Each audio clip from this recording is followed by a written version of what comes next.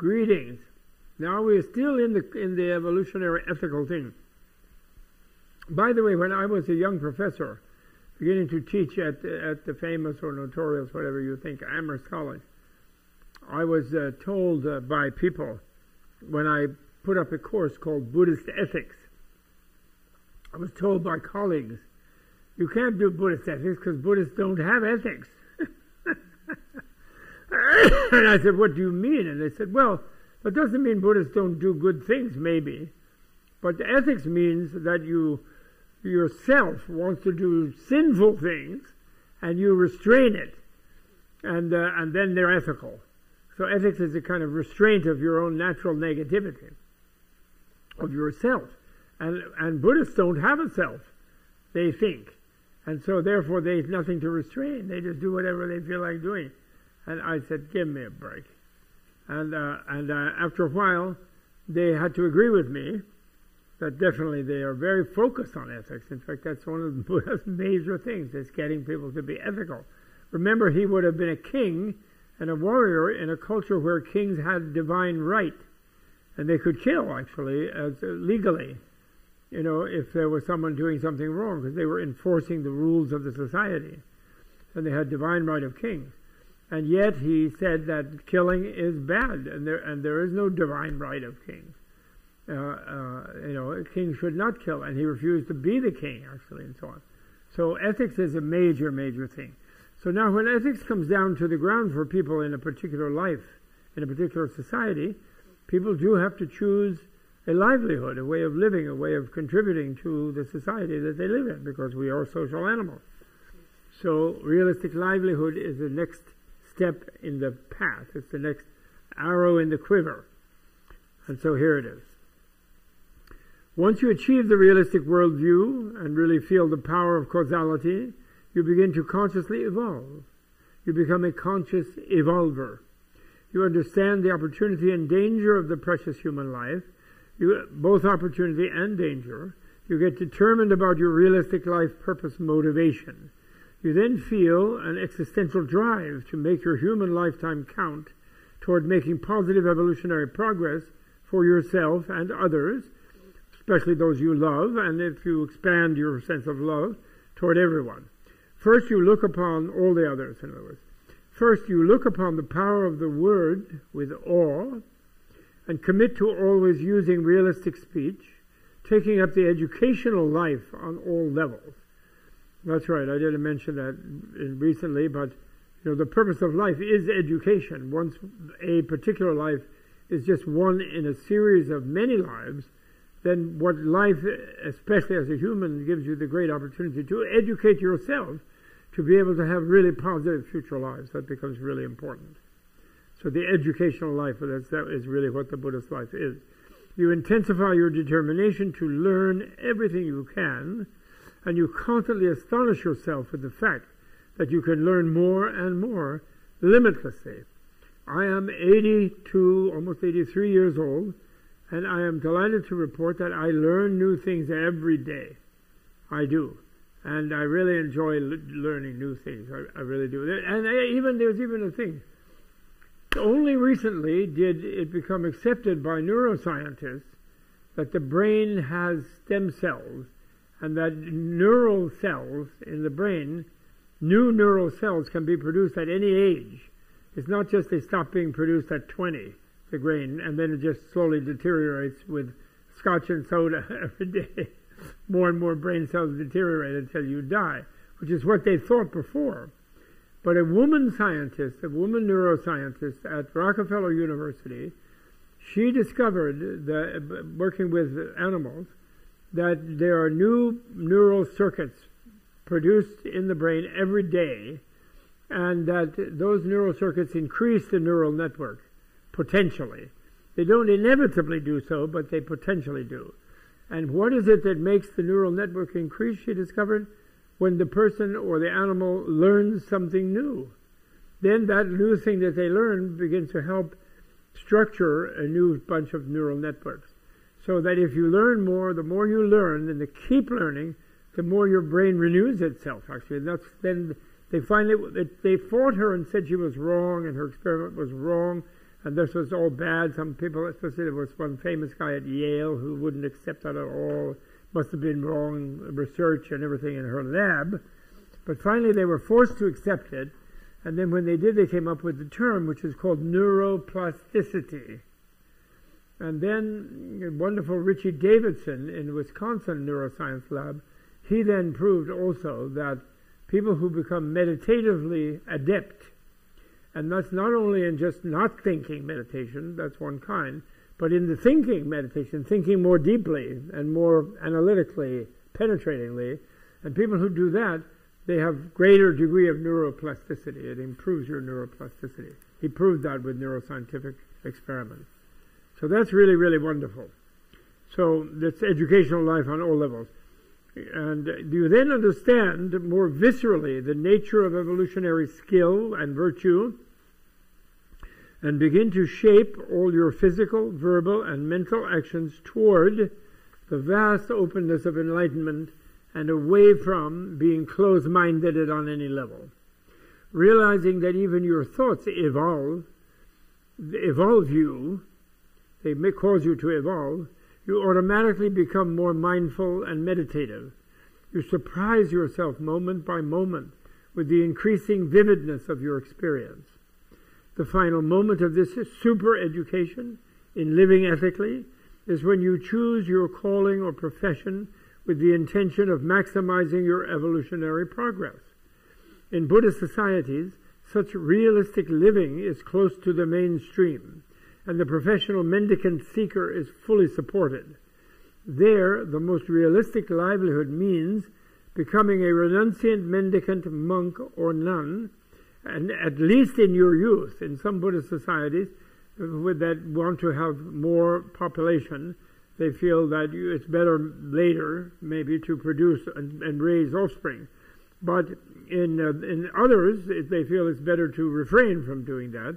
And also, when you're young, you can learn better without having the burden of a family. So the mendicant, which is which Buddha founded and invented, that mendicancy, monastic mendicancy. But in societies where production and service are the top priorities, there is no such support, and you must choose a livelihood that fits into society well enough and yet optimally enables your quest for enlightenment.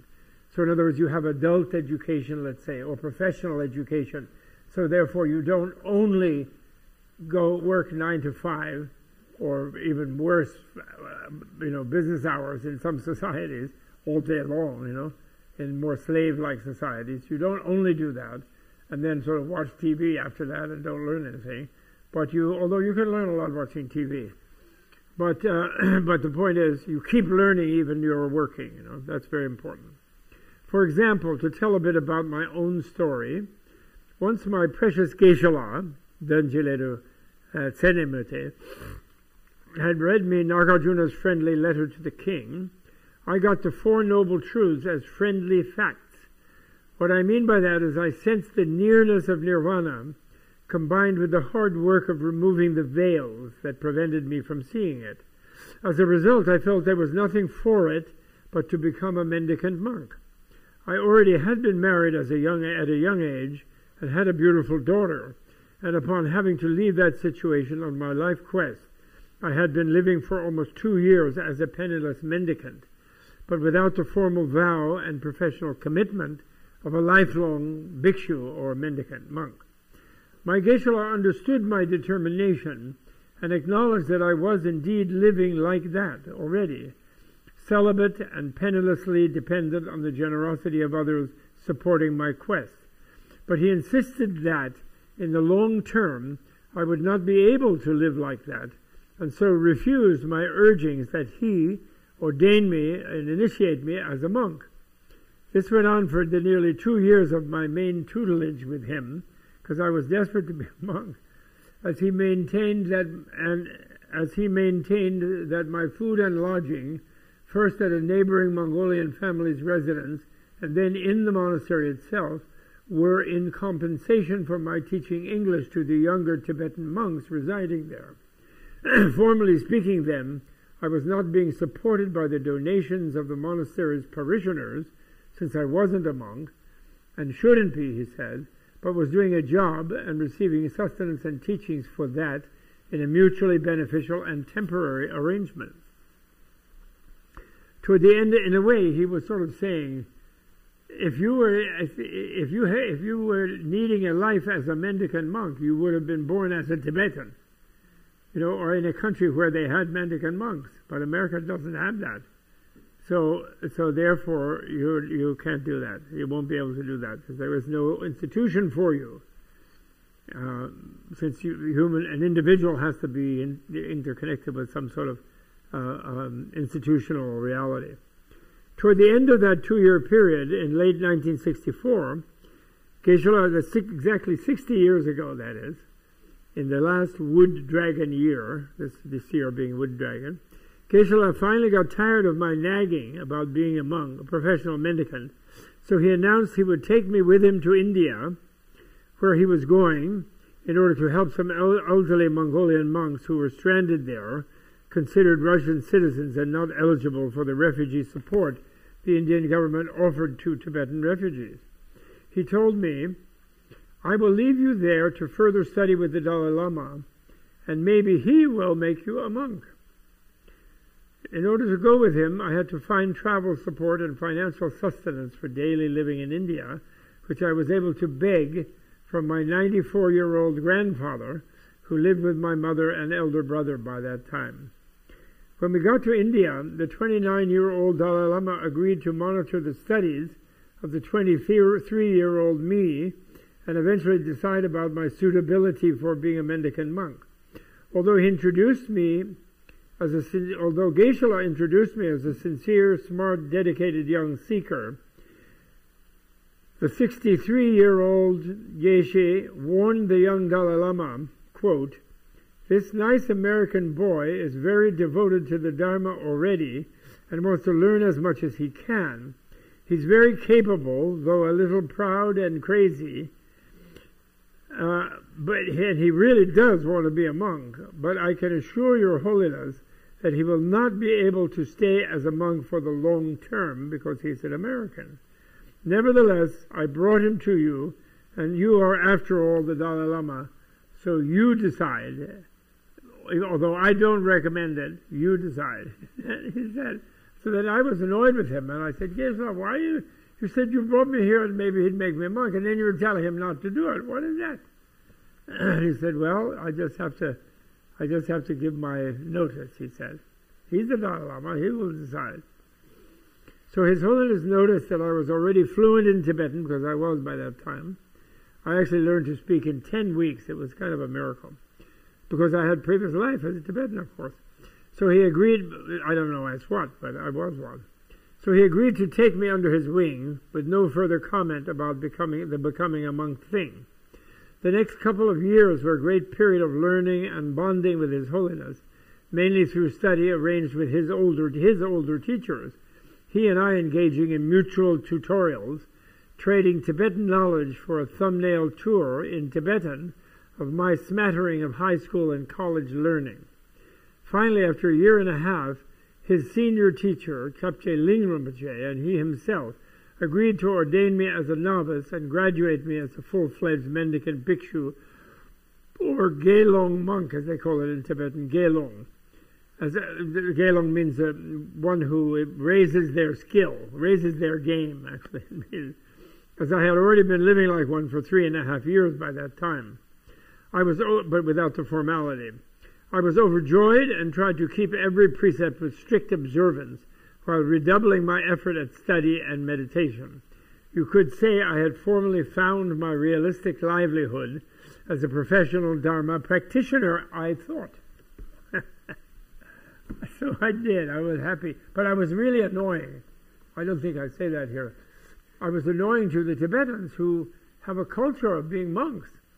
Not all of them, but some do, although because of the exile and diaspora, because of the invasion by the Chinese communists, many of the lamas who had been monks in Tibet then became lay people in India because they had to work or do something to survive, So they had been leaving their monkhood. But on the other hand, in the Tibetan culture, if you become a monk, you do so with a vow to stay that way for life. So then I was Mr. Purist.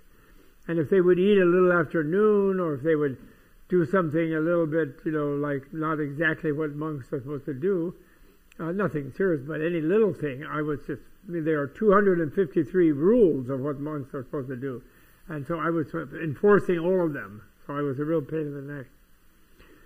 Except it was not realistic for me, as Geshe-la had predicted. For the next year, it was fine. The next months in Dharamsala were sublime. But then I had to leave due to visa issues. Returning to the American monastery of Geshe-la in late 1965, I started to have to function as a village priest, so to speak. My studies and meditations interrupted by community service in the form of teaching the children of the Mongolian Buddhist community in the neighborhood. Then some of my young peer American former classmates from here and there began to seek me out. Some of them were involved in the civil rights movement, some in Vietnam War protests, and so on. I tried to help everyone, but mainly I wanted free time to study for eventual Geshe exams in the Indian monasteries and to meditate just for the sake of gaining higher realizations.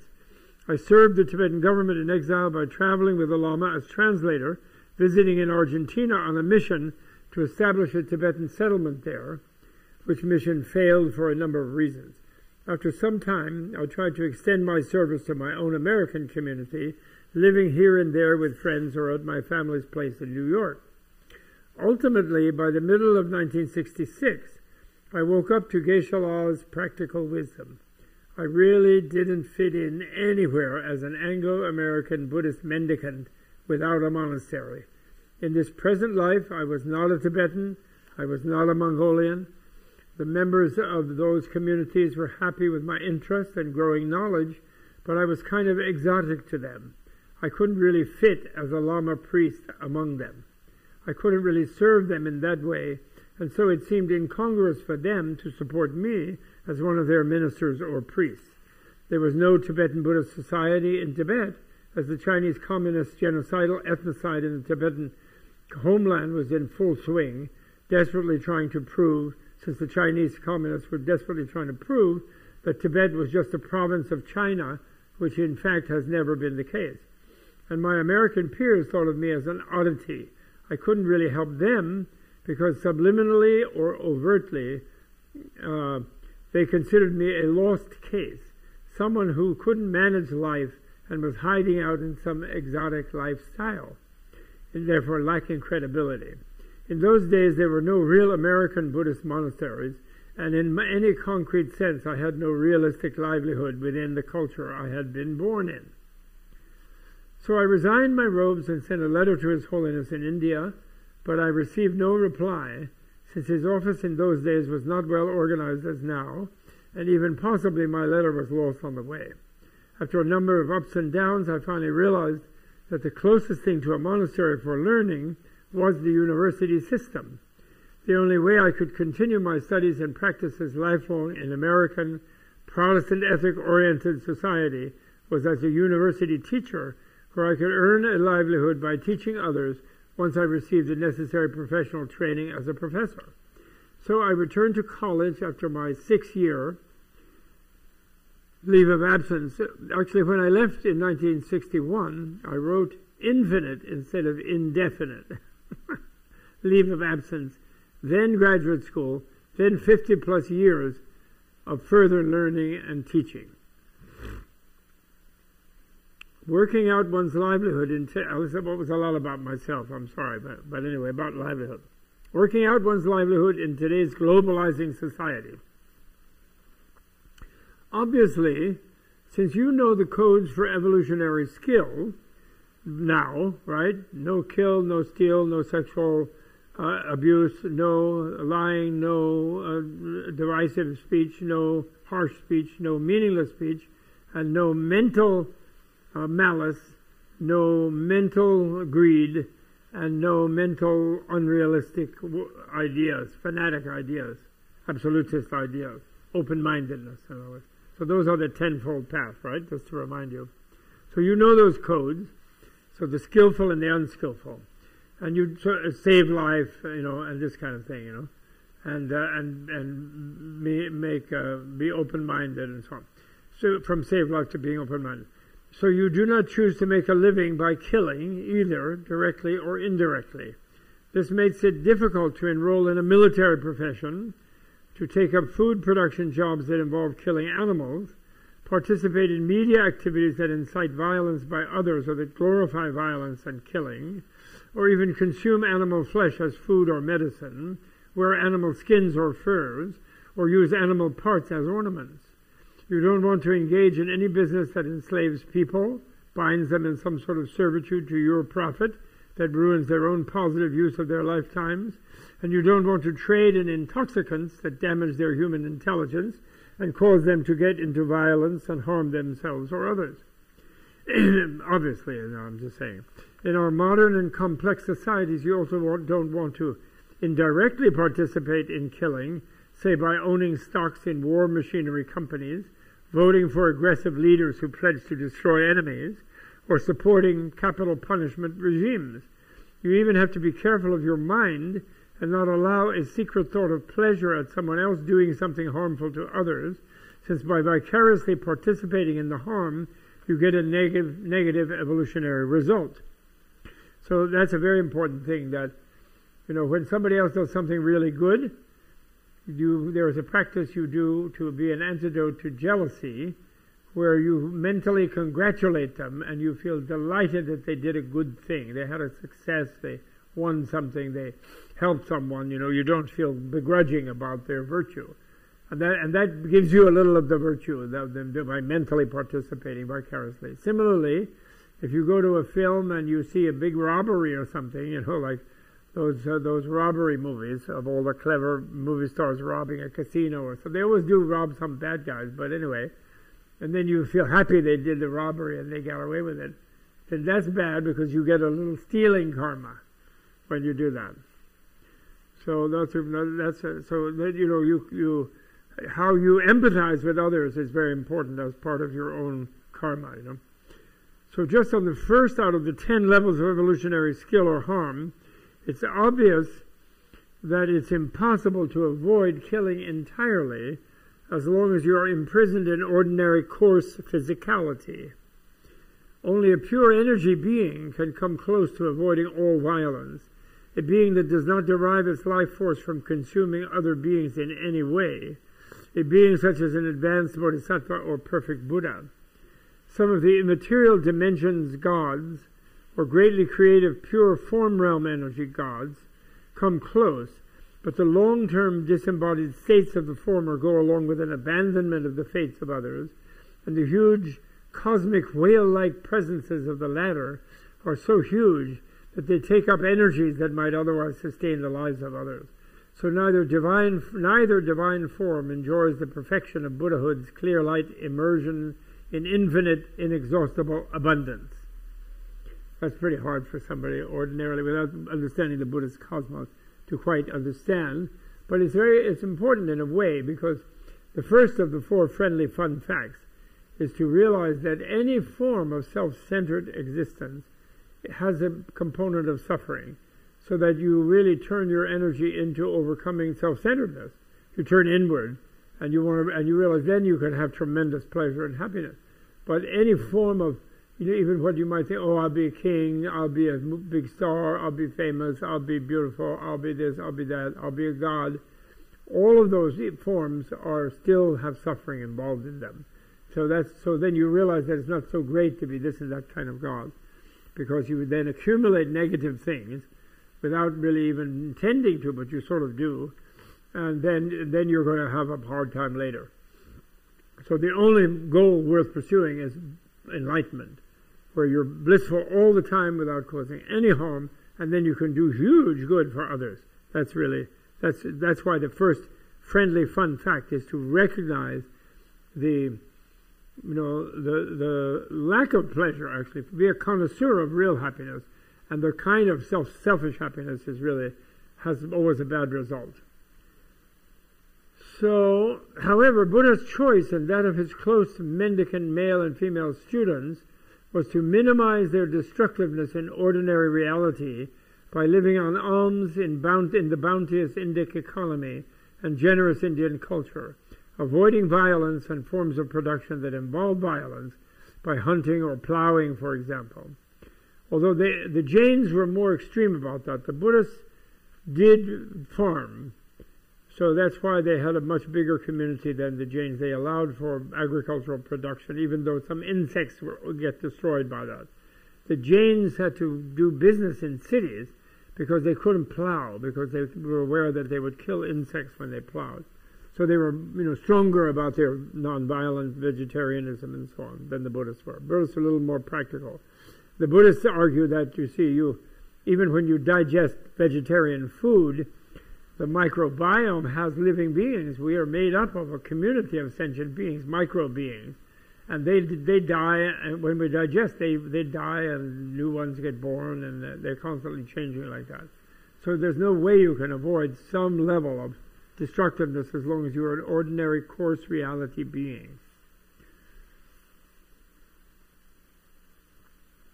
The mendicant lifestyle in societies with the necessary wealth and institutionalized generosity leaves the lightest footprint possible on the ecology of that community. That lifestyle does. The basic advice is that you should not be a killer, an assassin, an offensive soldier, an executioner, a weapon maker or dealer, a hunter, a butcher, a robber, a predatory business person, a slave seller or owner, a pimp, a liquor maker or seller, a harmful drug pusher, a liar, or false advertiser, etc., and that livelihoods that depend on these kinds of harmful acts are therefore to be avoided. In Buddhist medicine, the ethical livelihood of a person is counted as a positive or negative factor in maintaining or injuring a patient's health, since the human conscience, even if suppressed into being subliminal, has a powerful effect on their overall well-being or lack thereof. So in other words, if you're a healer to a person like a psychiatrist, you would look into even the subliminal ethical positioning and status of a person who was your client or patient.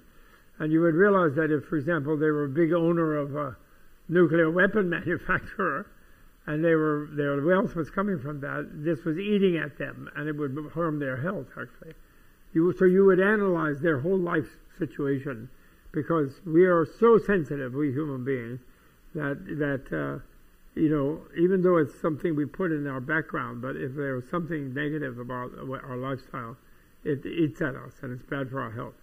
In our so therefore they have lifestyle medicine as well as dietary medicine, then as well as medical medicine, In our materialist society, where the power of the mind is routinely denied, because we don't even have a mind, really, we're just an epiphenomenon of the brain, right? It's just a brain. But in such a place, such a society like our present one, it is hard to imagine that a person's remote ownership of a war or meat industry's stocks would make a person evolutionarily liable for the destruction by the weapons made or the suffering of the animals slaughtered, and would lead to a strong, though subliminal current of discomfort and even mental depression in that person. But such is Buddhist psychology's claim, and a Buddhist therapist might well counsel someone suffering from depression to liquidate such ownership and such stocks and invest only in positive enterprises as a way to cheer themselves up personally, in addition to recommending drugs or lifestyle changes. So ethics are part of our health package, actually, if you will. Or ethics or unethics. So the next heading, livelihood in the light of the 5 principles of the politics of enlightenment. Oh, good. This was something that also I pioneered, because people sort of think, because the Western people, when they encountered Buddhism, they thought all Buddhism just had to do with monks. And since most of those Western people were colonialists, they were mostly involved in colonial jobs, out in the management of India or Africa or someplace, Indonesia or something. And then they would encounter Buddhists in those places, and they would think, well, these people are antisocial. They say society is horrible, so we'll just leave.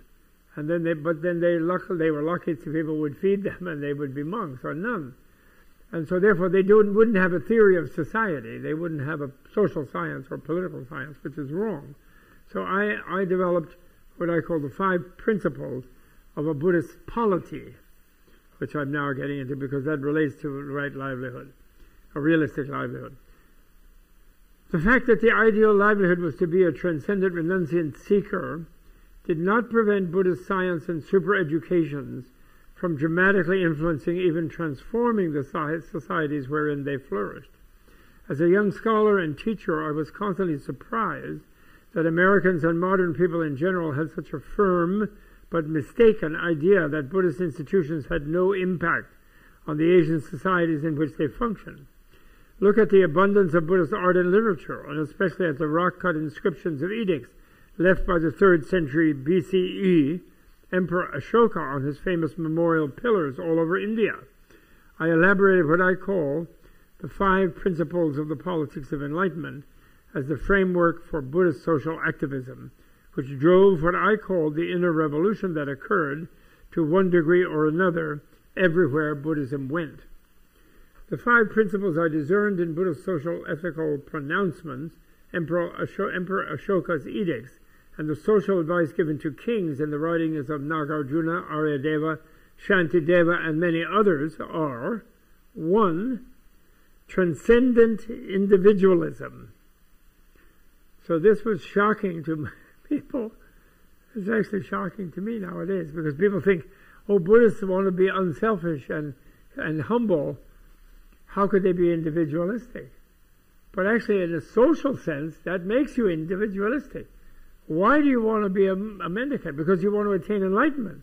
And you're willing to drop out of social production, which is family life, which involves social production of children, production of wealth, production of paying taxes, serving in militaries, serving in political institutions, and you drop out from all of that, because as an individual there's a higher thing you can do with your life, which is good for you.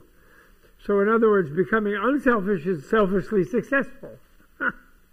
So I'm the first person who noticed that paradox and made therefore this 5 principle, and the first being transcendent individualism. So I don't know if you know, if you maybe you may not be, some of you who I'm talking to may not be Star Trekkies, and they may not be Trekkies, which is too bad, because Star Trek is a great teacher. It's a Dharma teacher, actually, Star Trek. That Roddenberry guy was a bodhisattva for sure, really. It was sci-fi is in general great teaching, usually. And my point being that, remember, you have Spock and you have Kirk with a kind of argument, or is it Spock and McCoy? Between Kirk and McCoy kind of on the same side, and Spock is on the other side.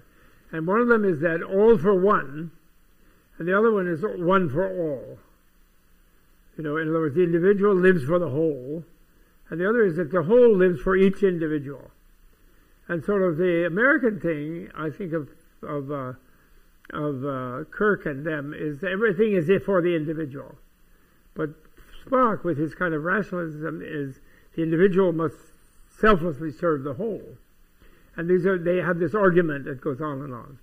So the point is that the Buddhism, in that argument, and democracy, you know, for example, Winston Churchill said that democracy is the worst possible form of government ever devised, except for all the others. Which I love that one, and which is true, because why? Because democracy means that the people are more important, and the people being more important means that each person is the goal of the society, that they can have an optimal life. So which is kind of impossible. So it is the worst thing. In other words, the whole society is for the highest success of each individual in this society. And it's the opposite of collectivism, where nobody matters because everybody has to simply serve the collective. And they're all just pieces of a machine. You know, they don't even exist, which unfortunately is what, that's actually the reality of a materialist society.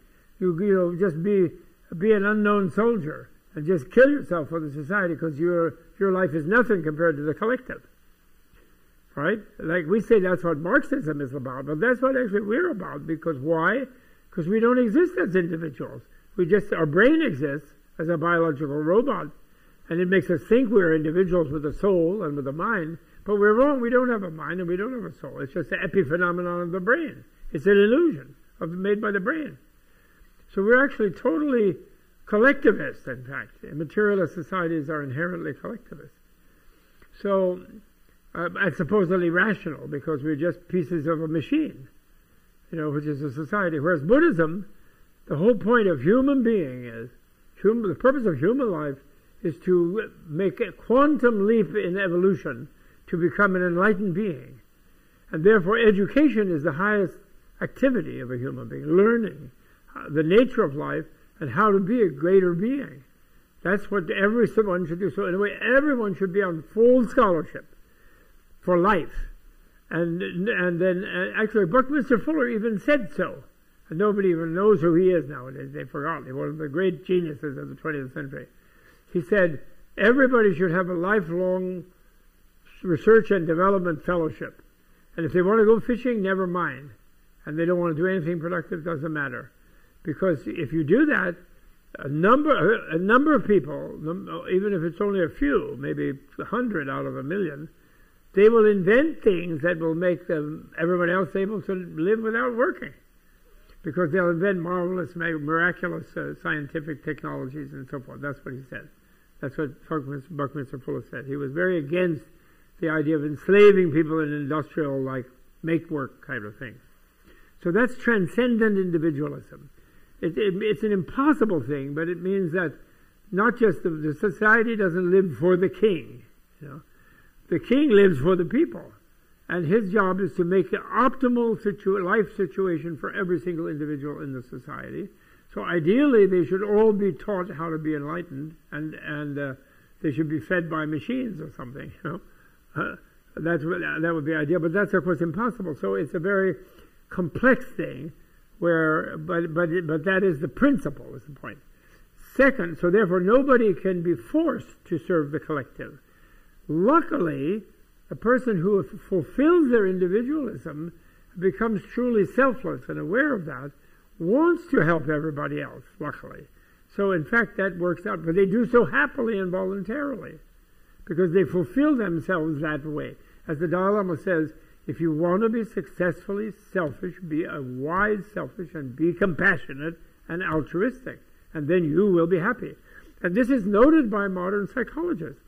As I've said before, I think even in this series of commentaries on this book, psychologists try to prove, the mainstream bunch, that there's no such thing as altruism, because the altruist feels good about being altruistic, so it makes them happier, so they have a selfish motive to be altruistic, and that therefore there's no altruism. And I say, therefore, that's a bonus of altruism.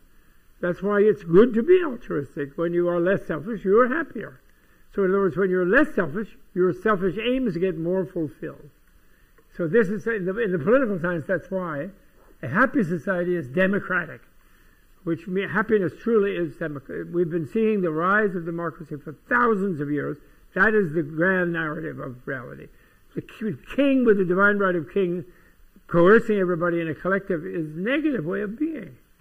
And especially male chauvinist king, patriarchal.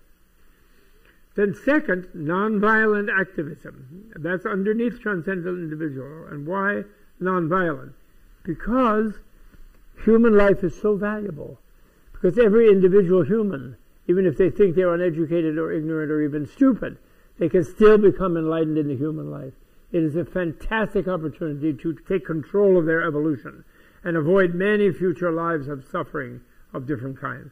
And therefore no one's life should be just sacrificed to get some territory, to get the West Bank or get the East Bank, that's ridiculous. The human being should be there to study whatever they do, meditate, learn, instead of fighting each other over some field. That's ridiculous. Third principle, educationalism. I thought I did invent the word, but I found out another guy did it at the same time, one Latin American guy. Educacionalismo in Spanish was made by, I can't remember his name. He lives in Barcelona now, but he's from one of the Latin American countries, I think maybe Peru. I don't remember where he comes from, and I can't remember his name. But he's a well-known sort of leftist intellectual, and he invented the term educacionalismo in Spanish, separately, which I was pleased to discover. Anyway, educationalism means that the highest purpose of a human life is to be educated and to continue learning and educating themselves all their life long. And the society recognizes that as the highest occupation in that society. And the most honored occupation is teaching others. Learning oneself, of course, and then being able to effectively teach others. That's really good. Then fourth one is social altruism. That, nobody should starve to death, so it's like socialism. That the productive forces of a society are to support every human being, at least, and therefore altruism is the key principle of society. And that is the case in democracy, ideally. And social democracy is the best. And 5, monarchically sanctioned egalitarianism or democratism.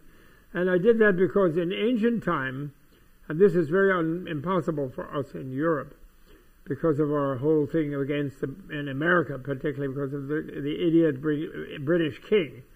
But in Asian history, a strong executive in the form of a benevolent emperor was the one that was able to look to the transcendental individualism in a society. What was really bad would be robber barons, who would have just a figurehead monarch, and then they would be competing with each other and enslaving their people and drafting them in their samurai bands and so on, and causing a lot of violence in the society. And so I put monarchically sanctioned egalitarianism. And this is the theory of imperial, in China, for example. People wrongly think that an emperor is a dictator, but in theory not. I mean, some of them have been, and those empires have not lasted well. But the good ones have been where the emperor has a particular pronoun in the classical Chinese, Chun, and no ordinary person uses that, because Chun means the humblest servant here, because the being who lives trying to maximize every individual's benefit is the servant of everyone, actually. That's what the best leader is. And that is a theory in Asian history. And very often not observed, but it is a theory. So today we could just go for democracy. Never mind. We don't want any monarchs, unless they really support democracy. We don't want them. The first of these 5, so those are the 5 principles. So the politics of enlightenment, as I call it. The first of these 5, individualism, comes from the insight that each individual is born alone, except for a possible twin, and dies alone. And the effects of how she or he lives their life are experienced by her or him alone in future lives.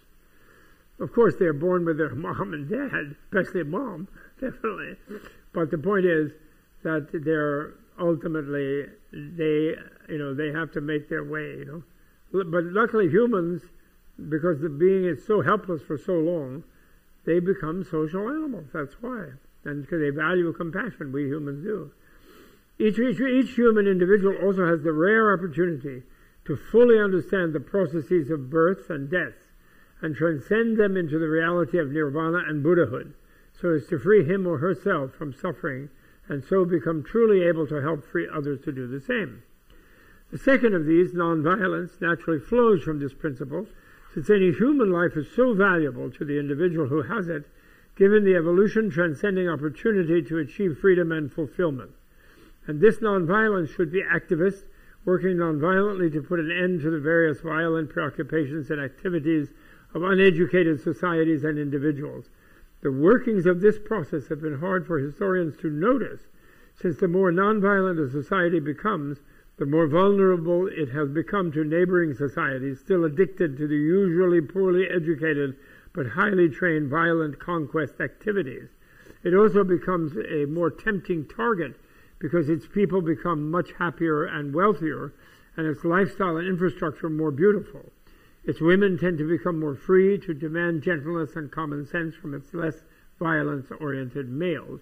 Hence, such advanced societies have tended to disappear from historians' sight by being invaded and dominated by less advanced peoples. Witness the history of colonialism. The third principle, educationalism, requires making up a new word for the social principle that the best thing for a human being to do is to learn to be a greater human being. I later discovered to my delight that this word exists in Spanish and Portuguese with both good and bad connotations as educacionalismo. Along with education being the most important industry in a society, the purpose of human life is to learn in an endless progression that leads, believe it or not, to full omniscience. Buddha is omniscient, not omnipotent, and no God is omnipotent. But Buddha, more than the gods, is omniscient. And that's why they say one of the names of a Buddha is Deva Manushyanam Shastra, which means teacher of humans and gods. But they consider humans the best disciples, however. Education culminates in super education rather than just higher education, a path of radical transformation of the individual into a being of love and compassion and universal responsibility for all others, i.e. a Buddha, fully awakened and enlightened.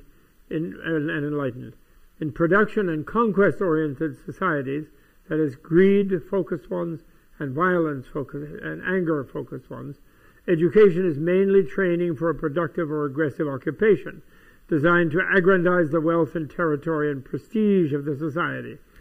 The lifelong and future life-oriented education of individuals as the supreme purpose of the collective is the kind of paradoxical principle that is essential to democracy, humorously described by Churchill as the worst possible system of governance except for all the others. The fourth principle, social altruism, simply means that the society holds the lives of its individual members as sacred, another seemingly paradoxical yet obviously necessary element of any true civilization. Luckily, when any individual, imagine today, Russia and Ukraine, Hamas and Palestine and Israel, China and Tibet, China and the Uyghurs, Mongolia and China. I mean, how many of these situations? America and the native people here, and etc. There's so many of these situations. Well, imagine if for some way, the thou shalt not kill commandment in all the Christian countries, which is also in Islam and also in Judaism, that commandment was taken as a political policy by all governments.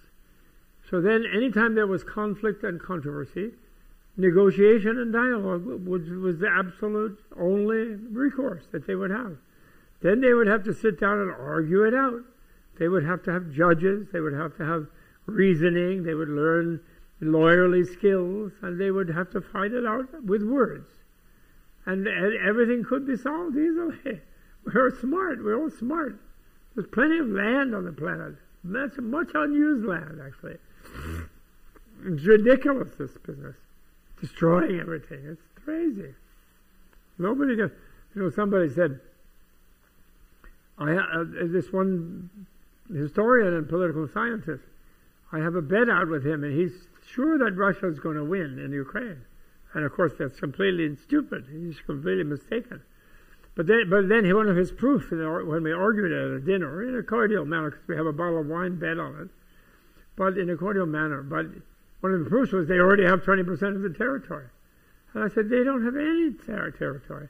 What they did is they reduced the territory to rubble. And they maybe, if they were decently accepted by other people as being worthy people, which they aren't, if they alienated everybody else by that behavior, they could maybe get somebody to invest in rebuilding it, yes, but they have got nothing. They just destroyed everything and destroyed themselves in the process. But he wouldn't agree with that. So we have a bottle of wine bet on it. Imagine if they were working together to make the Russian people happier. So they wouldn't have to come to Ukraine to tell you steal the ice boxes out of the village houses. They would have finally some ice boxes of their own. They never invested in their consumer activity, that oligarchy there. Not one penny. They have no infrastructure for the people. Just terrible. That's why they, the ones who were stuck on those villages, they killed everybody and took their ice boxes and TV sets. But ridiculous. Okay, so Yeah. Simply means that the society holds the lives of its individual members as sacred, another seemingly paradoxical, obviously necessary element of any true civilization. Luckily, when any individual becomes super educated and thereby super happy, out of gratitude for that, they are courageous and willing to sacrifice themselves for others for the benefit of a society that values their individuality as supreme above all collective purpose. The fifth principle is monarchically sanctioned egalitarianism, which is that the transcendently individualistic democratic egalitarianism of such a gentle and nonviolent, super-educationalist and generously socialistic society is best guaranteed by a single enlightened monarch or executive. This, like Tibet was. Tibet didn't have a warrior king. It had a monastic monk king who didn't have a dynasty to aggrandize and enrich himself and to, after being the president for a while, then you get to be rich. Like Mexico. All the wealthy families there are ex-presidents' families. That's where they get the wealth, by corruption. And that's it. But if you have a monk, they're not allowed to own anything, basically. So they're only there to serve people and to try to mediate conflicts. In theory, not that it was always perfect. This preference for monarchy was, of course, necessary in the Buddhism-influenced history of Asia, though often ensconced within the restraints of councils of ministers or elders. But it may well be something to consider in modern times, too, as we have seen that the best social systems have been developed by strong executives, even reflexively anti-socialistic America, such as Franklin Delano Roosevelt, the New Deal, And Biden's trying to do that now, and Mrs. Biden, because he's listening to Mrs. Biden, which he didn't do before when he was a senator. The modern forms of democracy seem to function reasonably well in societies with a symbolic monarch, such as England, Japan, the Netherlands, Scandinavian countries, and Thailand, but although not any longer in Thailand right now, where the monarchy can act as a restraint to the oligarchic factionalism that tends to corrupt parliamentary democracies, and that is true. The great thing about Buddha's teachings on realistic livelihood is that they were delivered in the context of the relatively civilized Indian culture. Therefore, he was able to interact for 45 years with a wide variety of persons and speak with them about how to cultivate a realistic livelihood. Since he had come to understand the deep nature of reality by means of his own reasoning ability and his experiential critical wisdom, he realized that others could realize it themselves. So he was able to dissociate himself from the religions of the time more strictly than other contemporary teachers could.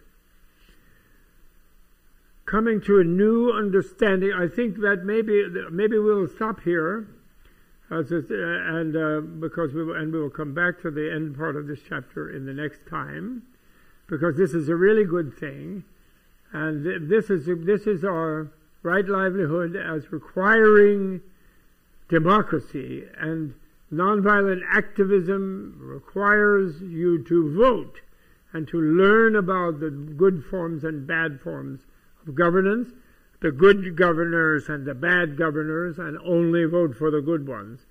And basically the easy criterion for that is who is happy and who is unhappy. And you can tell when people are angry and unhappy and violent, don't vote for them. If they're happy, even they may say there are some problems and they want to do something about them, but they themselves are happy, you can trust them.